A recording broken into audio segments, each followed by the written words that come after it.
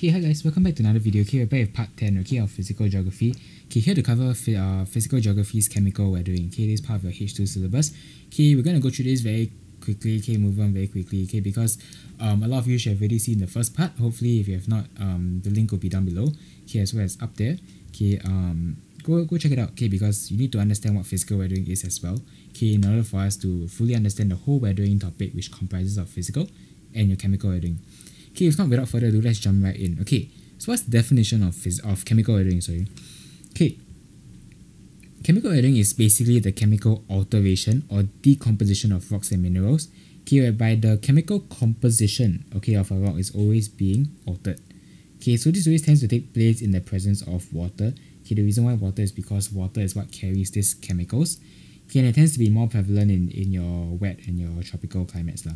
So this is just for you to know roughly the context at which chemical weathering can take place. Okay, so there are 5 main types of chemical weathering types, okay, that will be in your syllabus that we will cover. You have got your carbonation, you have solution, you have oxidation, you have hydrolysis, and lastly you have got your reduction. Okay, very simple few types that we will just go through what the outcome, the conditions, and the processes are for each one of these. Okay, firstly you have got carbonation. Okay, conditions, real quick, limestone areas as well as cool environment with a lot of carbon dioxide and water. Okay, what is carbonation? Carbonation, as the name suggests, okay, involves carbon something, right? So in this case we have got a few agents that will be involved. You have got carbon dioxide as well as rainwater. Okay, so when rainwater actually comes in contact with a huge amount of carbon dioxide, okay, you actually produce this thing called carbonic acid. Okay, this one's more sciencey, you don't really have to know, okay, just understand how it works. Okay, so when your carbonic acid combines with limestone, which is calcium carbonate, okay, when it combines with calcium carbonate, okay, it forms limestone.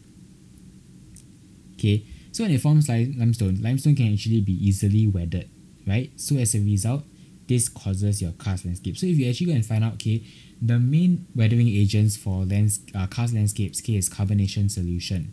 Okay, these are the two, okay, because carbonation is what this acid, okay, and when it combines with calcium carbonate, it will actually cause erosion to take place very quickly. Okay, next up we have got solution.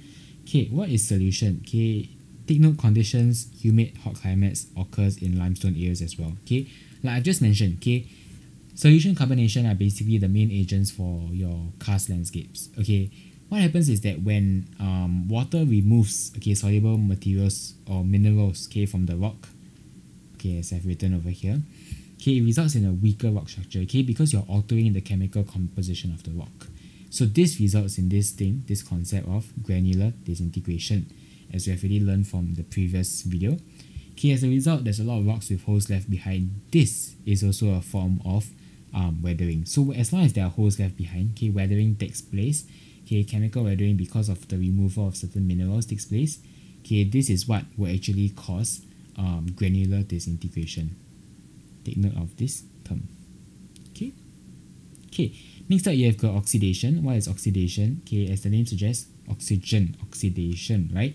So you have always oxidation, okay, will take place whereby rocks have the elements of iron or aluminium. Okay, also high temperature. Just take note of that lah.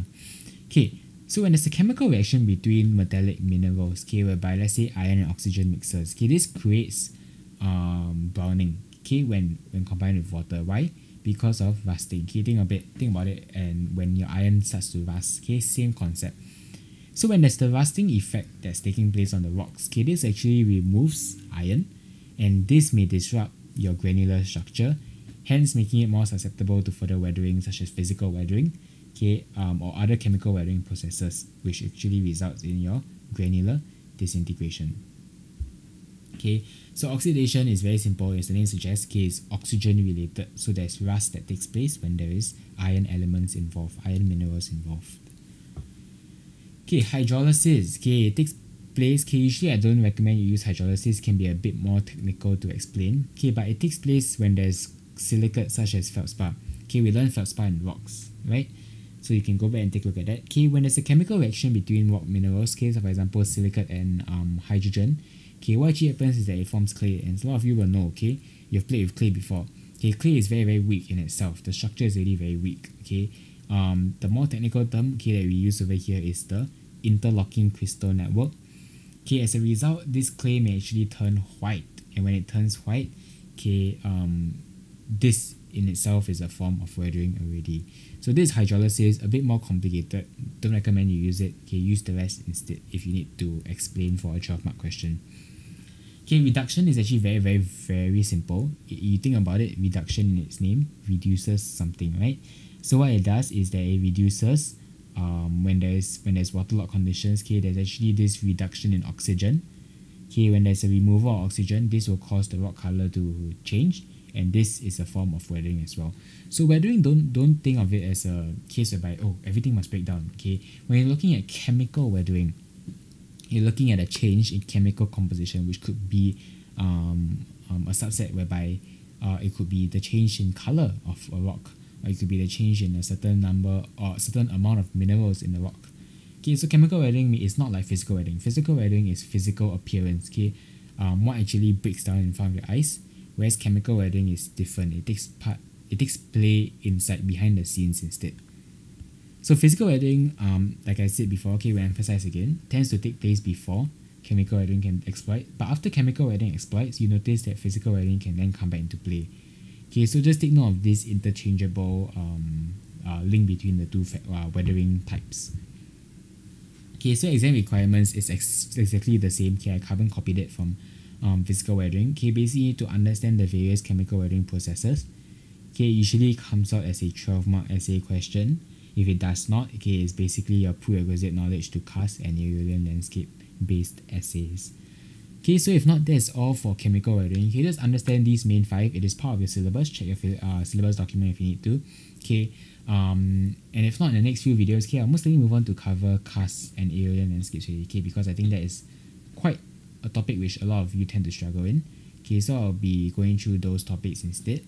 Okay, and if not, be sure to subscribe and leave a like, okay, if you enjoyed the video. Okay, let me know what are the other topics that you need to know, okay, so I can go through them as well.